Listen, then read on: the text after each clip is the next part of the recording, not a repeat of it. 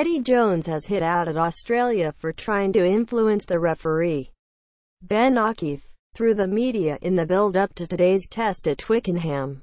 Jones was responding to claims by the Australia head coach, Michael Cheika, on Thursday that England will attempt to bully the Wallabies on Saturday and that they specifically look to target their halfbacks with late hits. Cheika initially said he would not be taking the issue up with O'Keefe, but it is now understood the Australia head coach was due to meet with the 28-year-old New Zealander on Friday, as was Jones. Australia's Michael Cheika accuses England of deliberate late tackles. Read more. Addressing Cheika's earlier claims, Jones said, "Obviously, Australia, like the media more than the referee.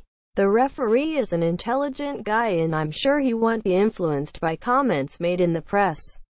I have coached over 100 tests and every test, I have had a meeting with the referee and it is a sign of respect that you want to know what he wants from the game and what we want, and it is a mutual exchange of information for the benefit of the game. We've played 4 games against Australia. There have been great referees in each of those 4 games. We play by the rules and are happy to stand by that."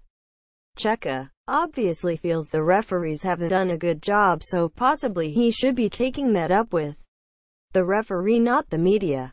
Jones also questioned Cheika's choice of words amid a number of bullying scandals within sporting organizations in the UK at present. "It's a nice term to use at the moment," he said. "You get up in the morning and there's a story on cyberbullying, a story on British gymnastics. It's a common word to use. We have had a good preparation and those comments by Australia are literally water off a duck's back. I don't know about all that fun and games. They want to play a lot of games at this stage." Soon after Cheika's comments, the former Australia head coach Bob Dwyer further stirred the pot and warned O'Keefe to keep a watchful eye on England's props Dan Cole and Joe Marler, urging that the referee tells his 2 touch judges to keep a close eye on them. In the past, Dwyer has needed no second invitation to question the legality of England's scrum, and Jones responded, "I am disappointed that he is a bit late.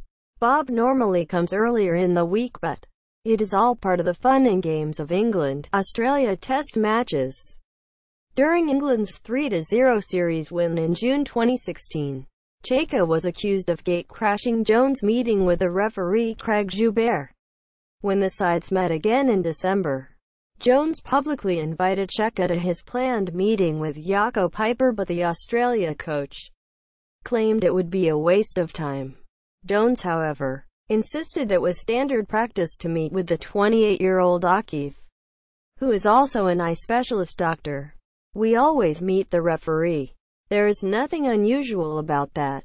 And I might get my eyes checked by him," said Jones. "He has been on the touch when we played and I met him as a young guy coming through.